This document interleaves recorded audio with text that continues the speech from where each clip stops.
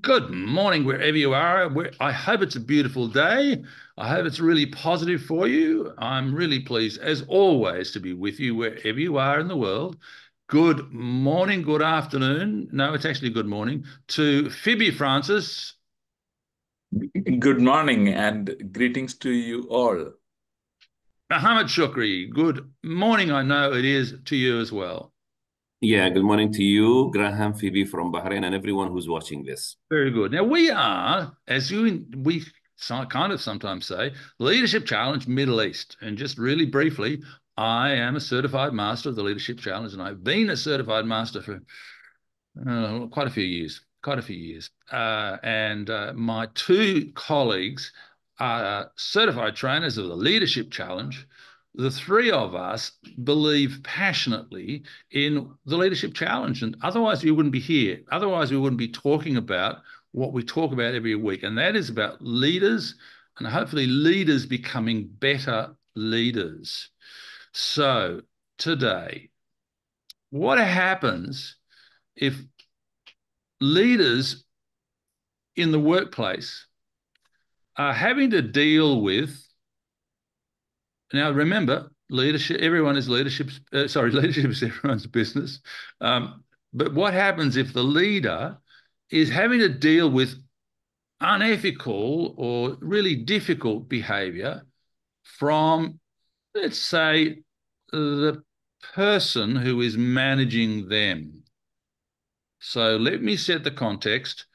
The unethical and difficult behavior is coming from this level, if we can put my fingers there and say at the higher level, and the people reporting to that person are confronted with what could be unethical behavior, difficult behavior. So how does that sound to you, Mohammed? And what part of this do you suggest we cover first in the time we have? I see a situation where someone is stuck.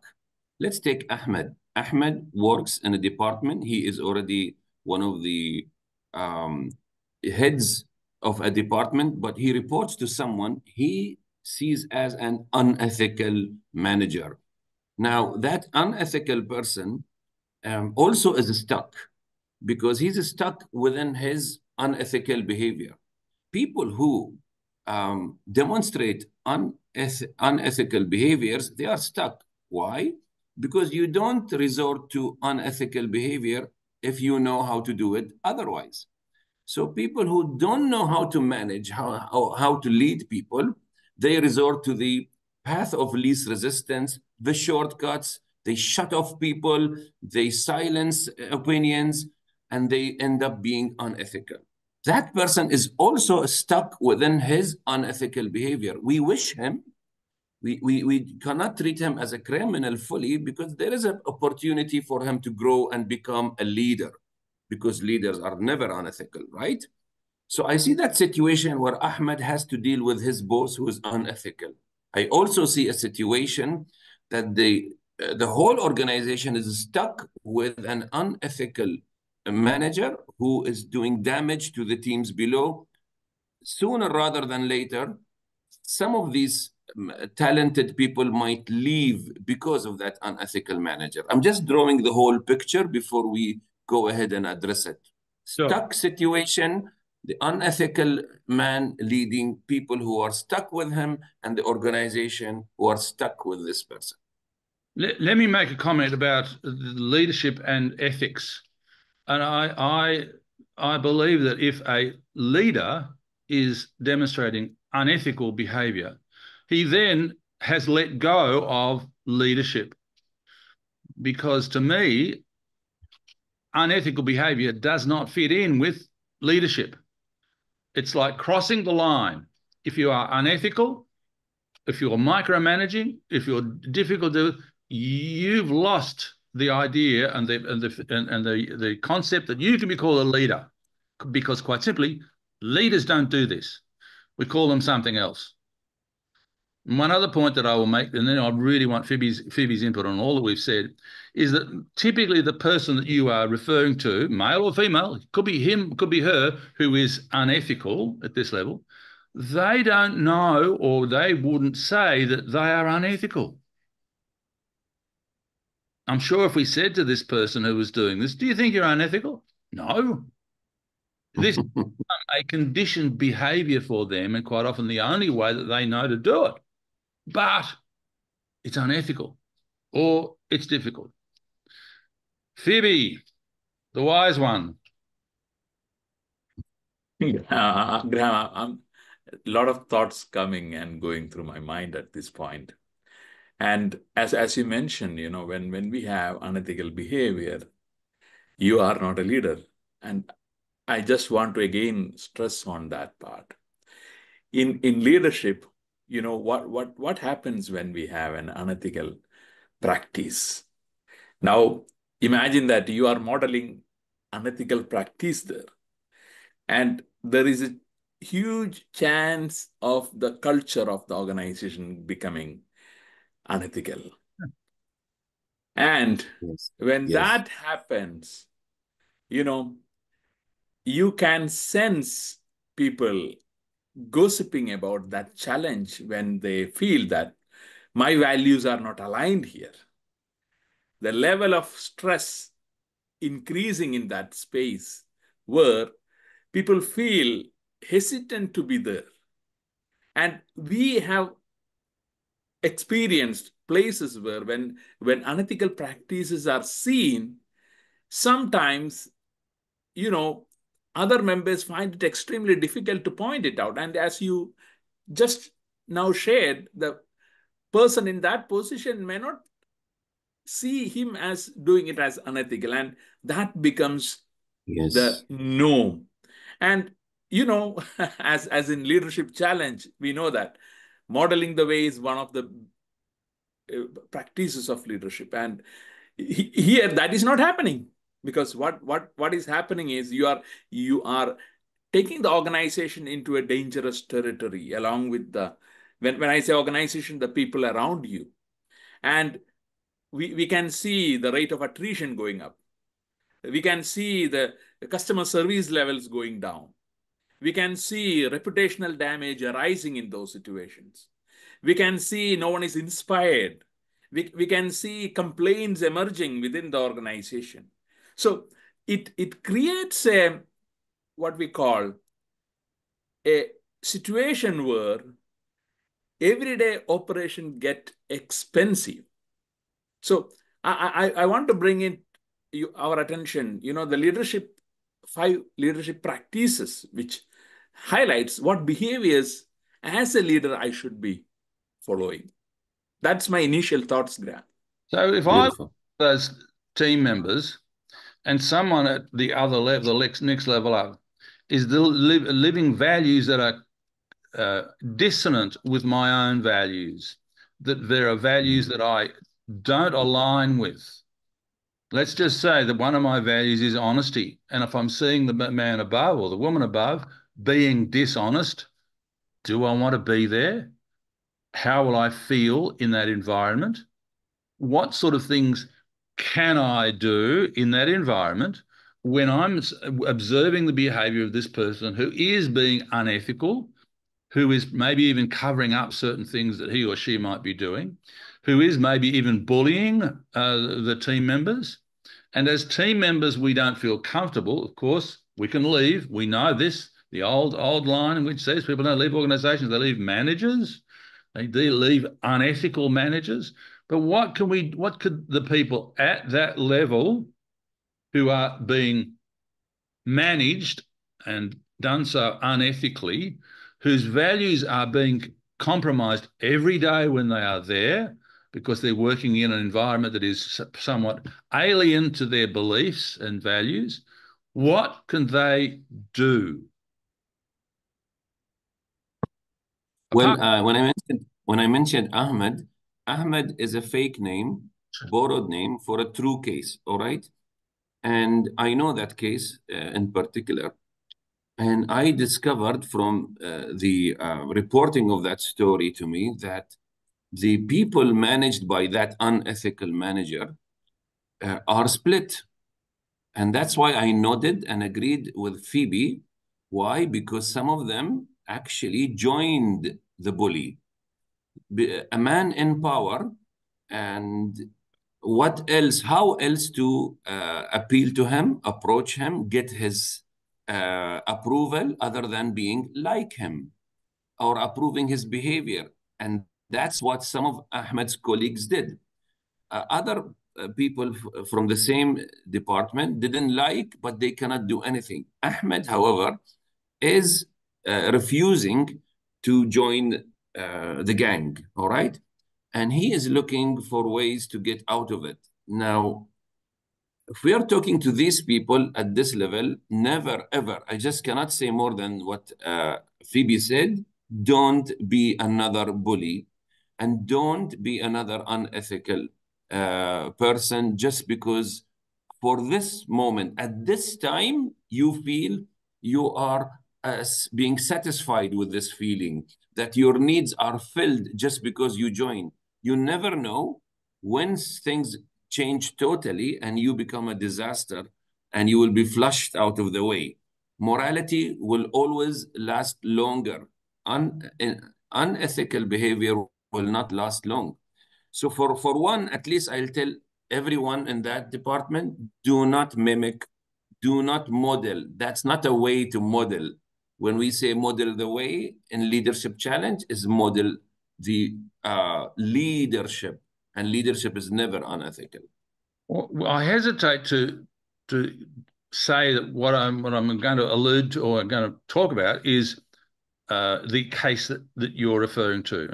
But let me just say this, that it is well known that narcissists have people join with them in their behaviors. And that if someone is working with someone who is clinically, perhaps under psychological terms, a narcissist, and when I say that, so often we use words about someone else's behavior without the full understanding of what that word means.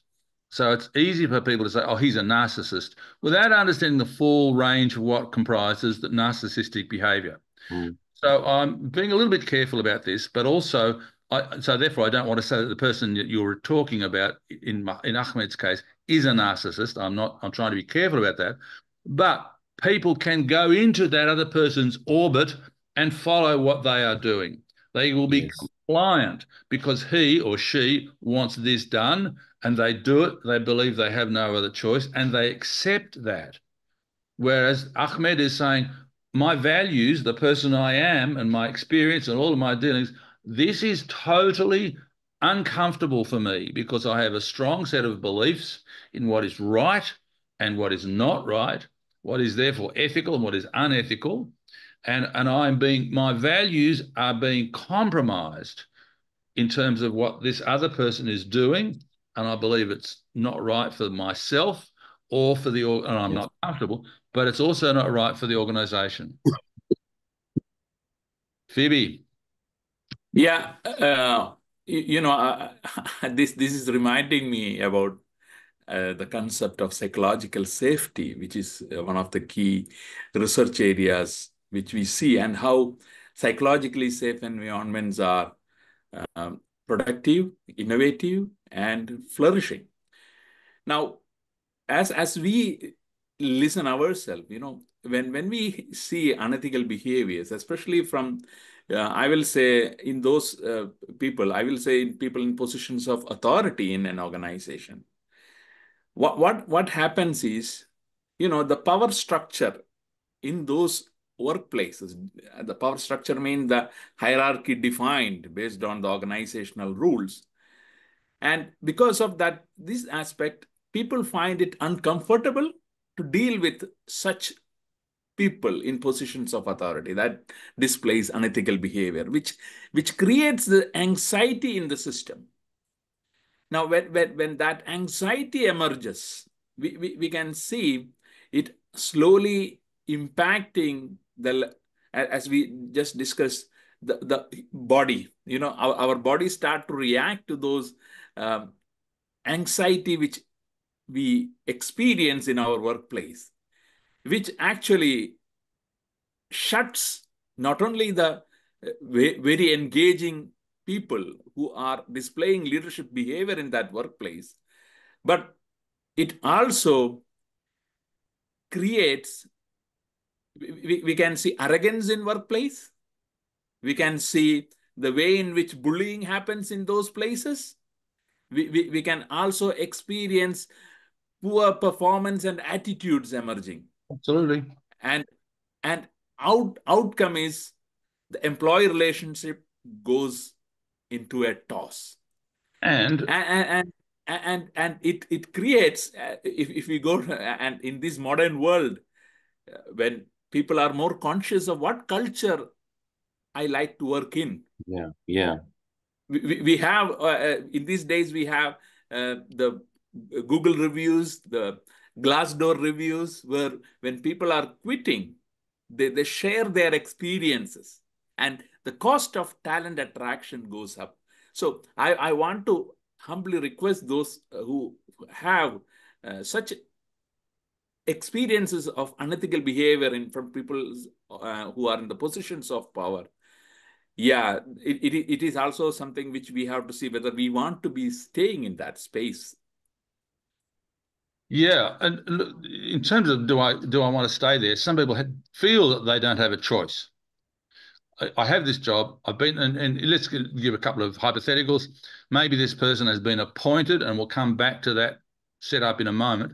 But maybe this person has been appointed to this role, and I have been working in this division and this department and certainly the company for 30 years. And I'm now confronted with someone whose behaviour is dissonant. It is disrespectful. It is unethical.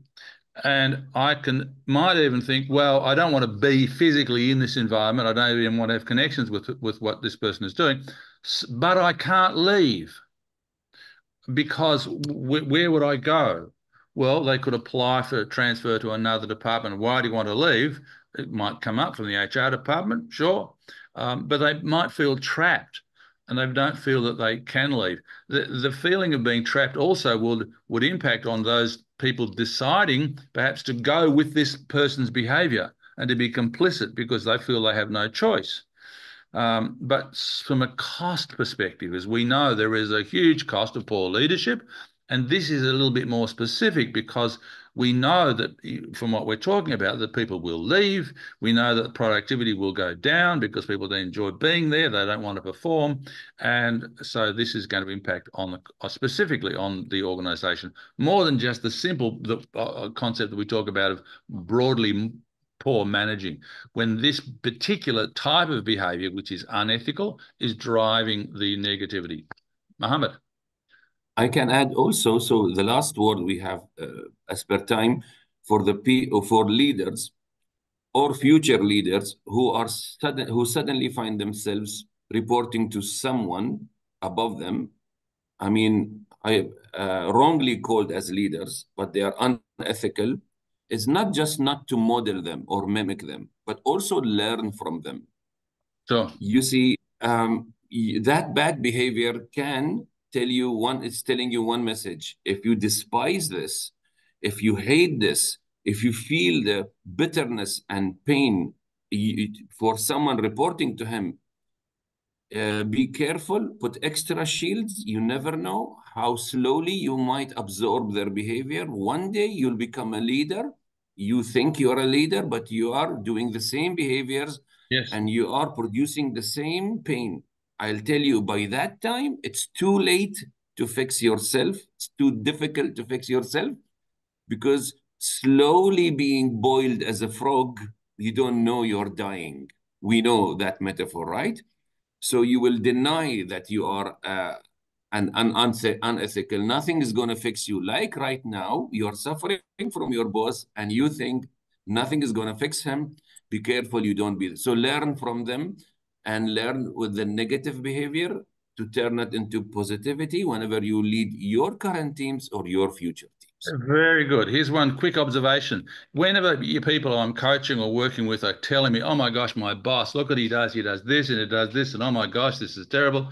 I can't live like it. And I say, wow, isn't this good? What? What do you mean it's good?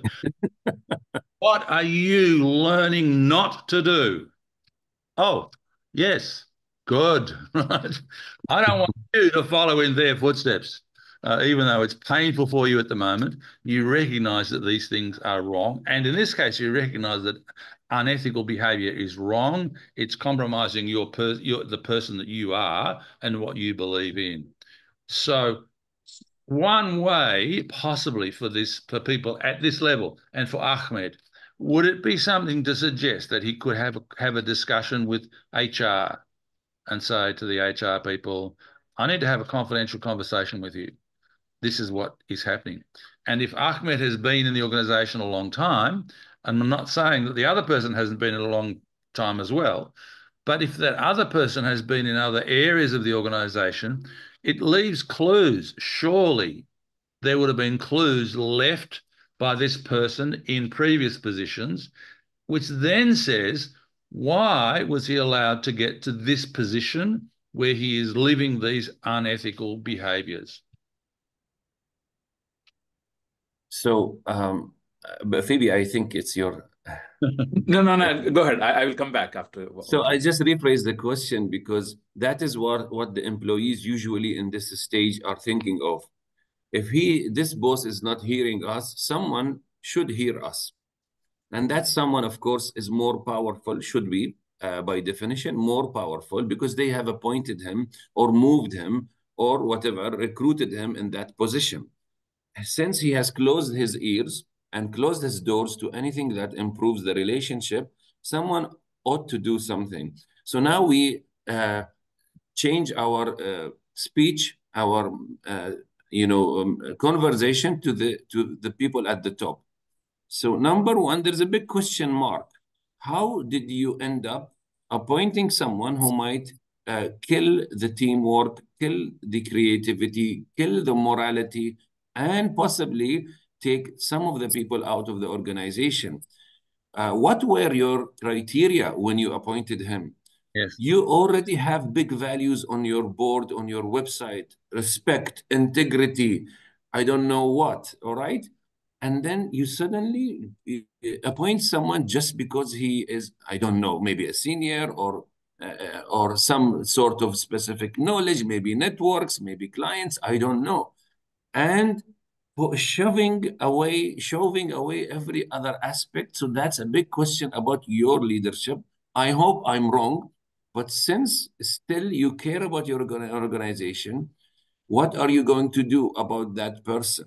Are you going to follow up? Are you going to screen? Are you going to, scrutinize? Do you have regular checks on the people working in your organization? Do you skip some levels to check on the people below him? These are some questions that come to my mind, and maybe Phoebe can add. But I mean, before Phoebe comes in, let me just say one quick thing. And I would hope, given my experience in the Middle East and some observation of the word I'm about to use, but I really, really hope, and I have seen that this word applies less and less in the organizational context of this practice. And I'm not attaching this in any way to any organization that you gentlemen might know, but we know the word wasta, that people sometimes are appointed because they know the person who's going to be, you know what I mean? And so therefore, where is the compliance? Where is the rigor of the appointment process and so on? So that may not, I'm not suggesting in this case, but sometimes that can occur. And the individuals who are working there have little choice, don't they? Because if Yes. been appointed because of this thing called wasta, then they're not going to have much chance to go to the person above who appointed him and say, we don't like this man or this woman. Yes, as an Arab, I can say wasta is the name we use when we want to describe what is globally a phenomenon, nepotism. Okay, Yeah. nepotism. Yeah. And yeah, it might be there, but in this global company, which I'm talking about, there is no, because sometimes family companies, they do that. Yeah. Oh, okay, let's not make Phoebe wait long. But I'm just saying for some people who are listening who might be relating to this, they might be in a family company where nepotism is an issue. Absolutely, yeah. Okay. Phoebe. Yeah, I think one aspect is it highlights how crucial it is when we are identifying talents to positions of authority, checks we need to do. And I think Leadership Challenge gives a beautiful way of doing that, focused on, you know, the 5 practices: is modeling the way, inspiring the shared vision, challenging the process, enable others to act, and encouraging the heart, one of the crucial part. And when we see unethical behavior in a workplace, it is not encouraging anyone. And what we do become our culture in that workplace.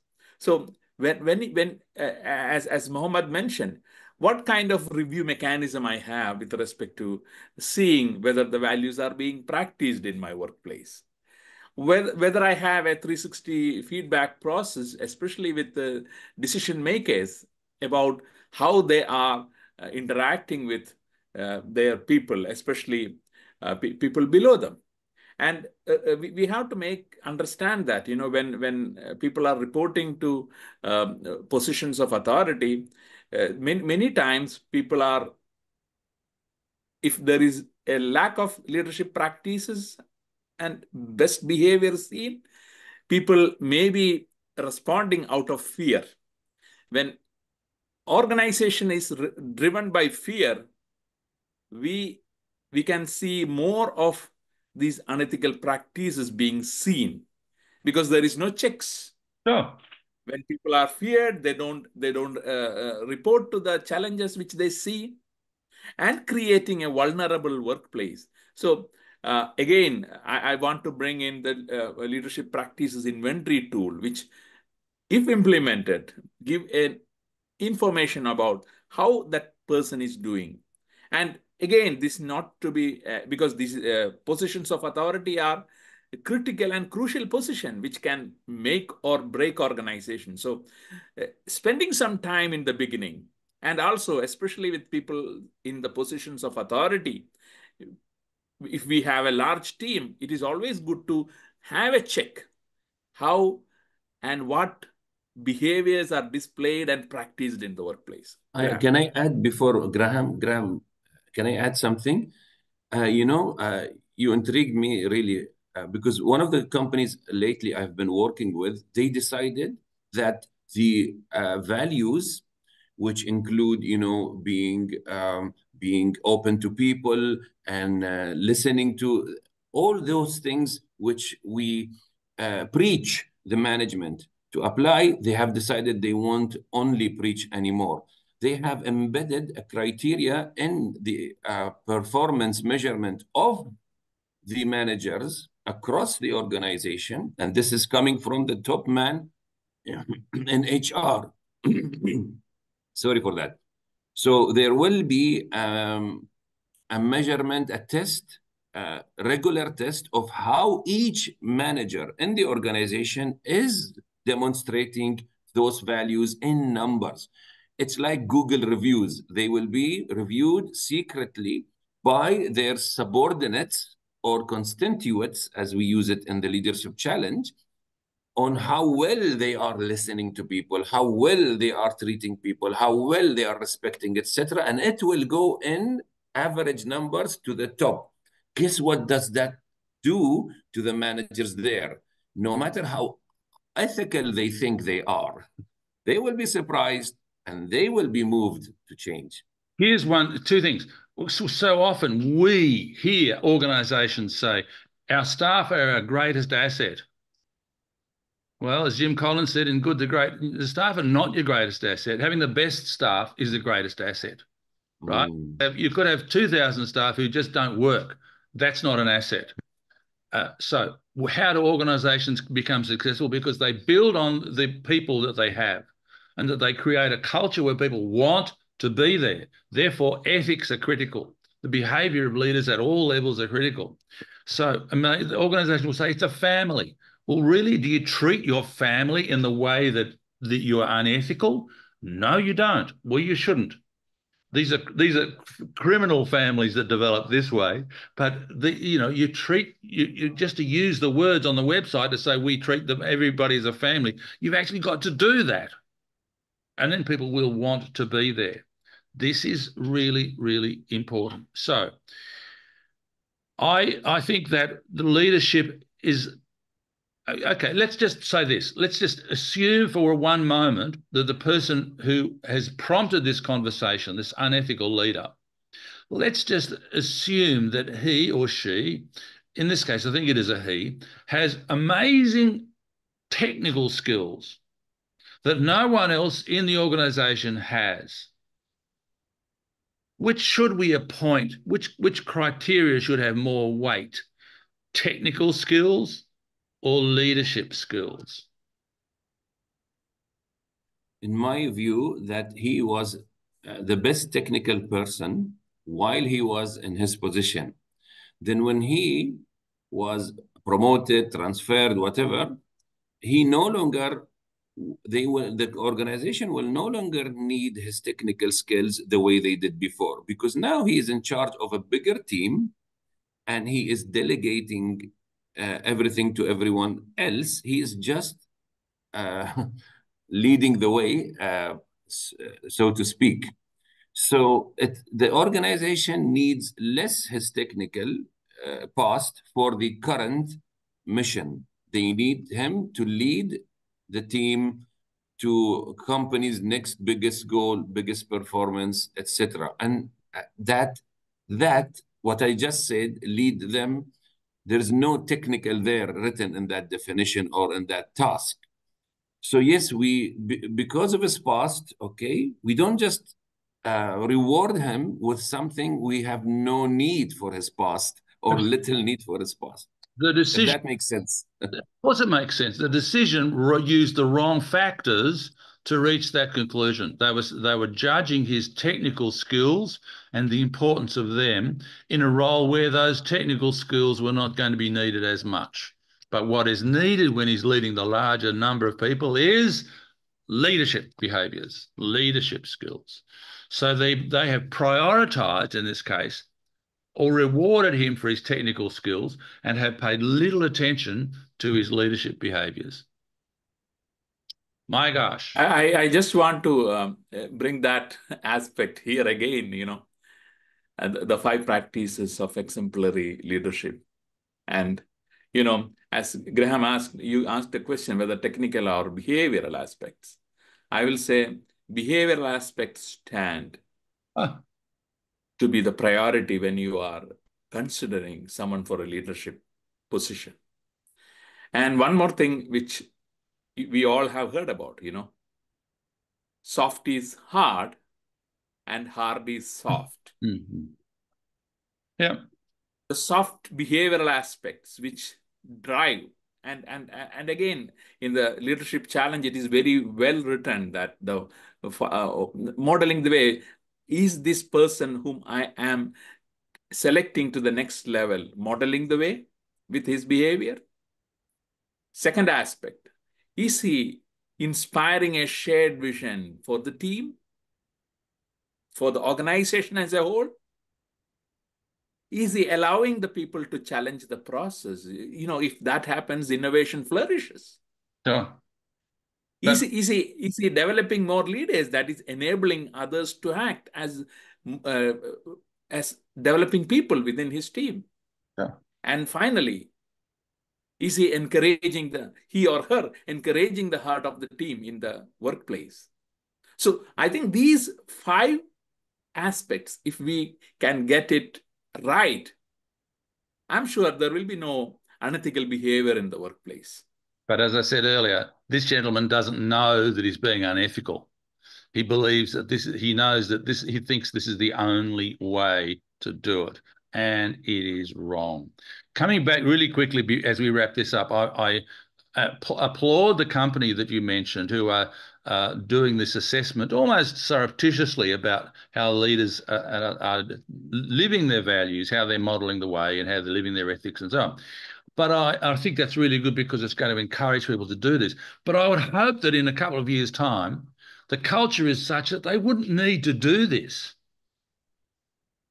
Beautiful. That's what surely that's the end game, that this is what we are.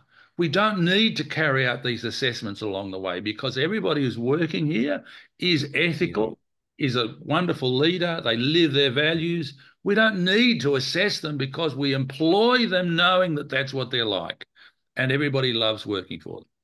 Gentlemen, our time is up. We've gone a little bit over our usual time. Do you have a quick word as we wrap this up, or will I be unethical and say goodbye now?